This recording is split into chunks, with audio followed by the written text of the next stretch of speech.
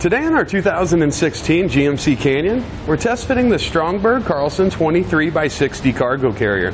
Now they've designed this for use with 2-inch hitches, and it offers a 500-pound weight capacity.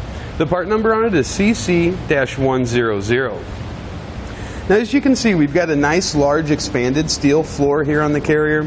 Allows that dirt, debris, even medium-sized rocks to fall right down and through, so we're not going to have to worry about them building up on the carrier. There's going to be a raised edge that comes all the way around the outside here. It's about 2 3/4 of an inch high, so for the smaller frame cargo carriers, that's about 1/4 inch higher than we see with most of them. I also like the fact that we've got pre-drilled holes that are going to go all the way around here. It's going to be a total of 12 of them. That's going to help us get our items secured once we've got them in place. Now as far as ground clearance goes, it's like we've got about 16 inches here at the back. Overall, our carrier is going to add about 27 3/4 of an inch to the back of the Canyon. And at its closest point there, before it'd make contact with the rear of the truck, we're going to be about 4 1/4 inches away. Now one big benefit I think that stands out about this carrier is that we've got a very low profile here.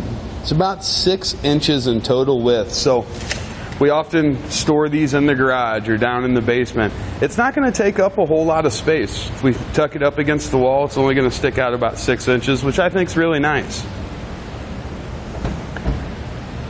You see, as we open the tailgate here on the Canyon, it does overhang the carrier. It's going to overhang it by about 12 1/4 inches, but it seems to be one of the higher ones that we've seen as far as clearance here. That's going to be about 10 3/4 of an inch. So if you're going to be stacking items up higher than that, just keep an eye on your tailgate when you lower it, because it's likely to make contact. Now the carrier we've got secured now using part number PC3, just a standard pin and clip.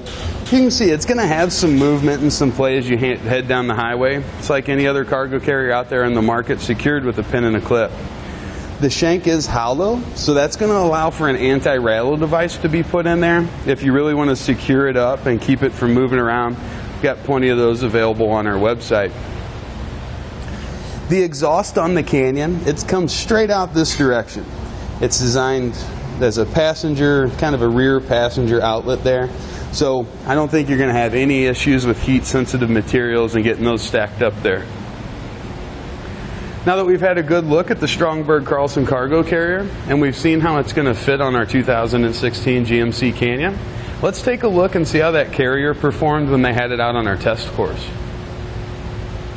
Here it is on our test course. We'll start by going through the slalom. This is going to show us the side-to-side action, which simulates turning corners or evasive maneuvers.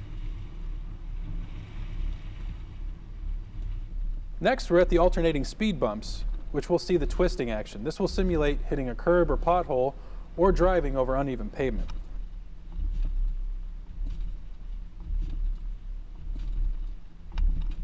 Finally, we have the full speed bumps, where we'll see the up and down action, which is just like driving out of a parking lot, garage, or driveway.